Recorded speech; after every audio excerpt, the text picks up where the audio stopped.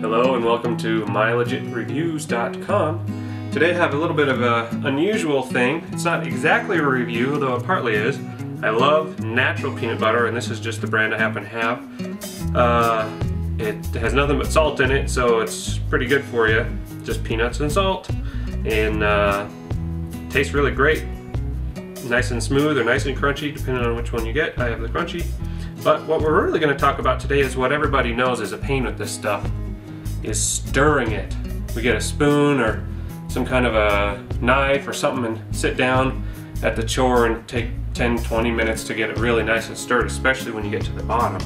And you know, it has this big layer of oil on the top, and that's what has to get stirred back in, and that's really kind of a challenge. So what I have decided to do with mine is abandon the spoon knife method and instead use a hand mixer. And it works pretty good, but there are a couple of challenges. Now if you have a small jar, this doesn't apply, but for the big jar like this one, you can see that it's not going to reach all the way to the bottom, which is where the driest part is that you really want to mix the most.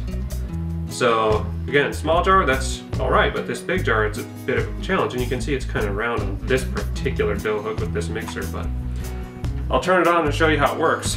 First thing I want to tell you though is you want to stick it in as deep as you think you should, almost all the way in first, and be sure you're holding on to the jar real strong, otherwise the jar will turn and throw all the oil out.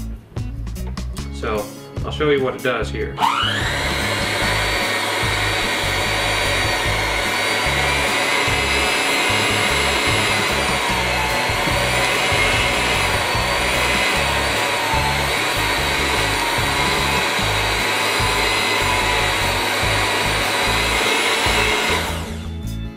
Now that's working pretty okay. It's not doing too bad. It's really getting it mixed already.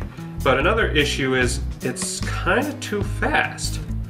So I came up with a solution that I think works even better. Now, not everybody's going to have this available to them, but for those of you that do, here is what I recommend. This works great. You can turn it as slow as you need to, and you can put on a big dough hook if you have like a bigger mixer. And check this out.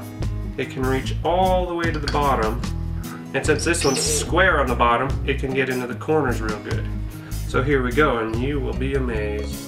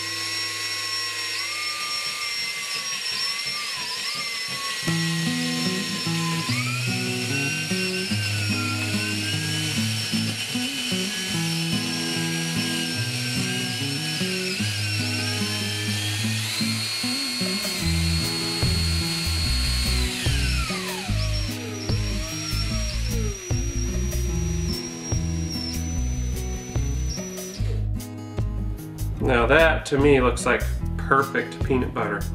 Just a minute or so of effort and it is perfectly stirred up. So I'm gonna have some peanut butter. Hope you enjoyed this video.